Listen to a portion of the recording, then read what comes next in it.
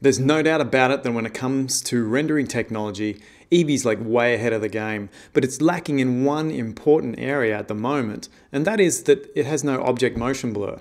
And if it's coming soon, it's in the to-do list on the developer website, but when's it going to happen? 283, 280, 20,000? Who knows, right? So I'm going to show you a quick tip today. It's just going to be basically taking a motion vector pass out of cycles and applying it to your Eevee render.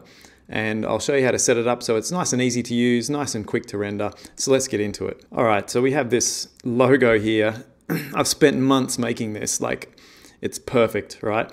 Now I just want to add a little bit of motion blur because at the beginning here, it's moving fairly quickly. First thing you need to do is just go up to where it says scene here, hit the new scene button, and we're going to do a linked copy. And that'll just basically what it says, just keep everything linked. So any changes we make in our main scene will propagate into this scene as well. And we're just going to rename it to MB for motion blur. Go down here to your render settings and change it to cycles. We don't need a lot of sampling here. We just need enough to make the edges look nice. So that can be sort of like 32.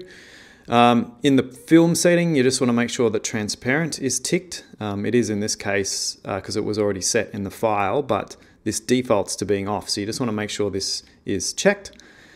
Then you're just going to go into your view layer settings, turn on this vector pass. So we'll go into the shading editor here. We'll create a new shader by clicking this button here. We'll call it black. Select this and delete it with X. Shift A, add in a new emission shader. Just plonk that down there. Plug it into the surface, make sure it's black. And then we want to reassign our green shader. Then go back into the view layer settings here. Click override down the bottom and pick the black shader. Now let's do a quick test render with F12 to make sure everything's coming out black. And there it is, looks good. Now switch back to our main scene. We're going to go into the compositing area, turn on use nodes, and then we're going to take this render layers node here, Shift D to duplicate, and down the bottom where it says scene, let's make that scene MB, and you'll notice you'll get this little vector.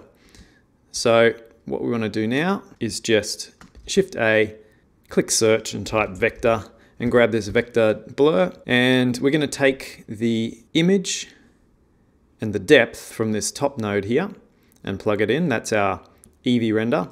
And then this is our vector cycles render. So we're just going to grab that vector, plug it into speed, and then we'll plug image into image.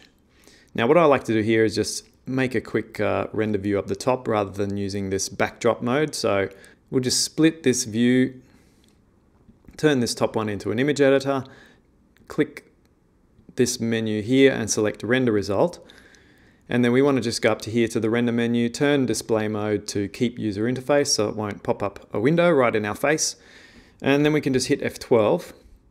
And there we have it. And some nice motion blur.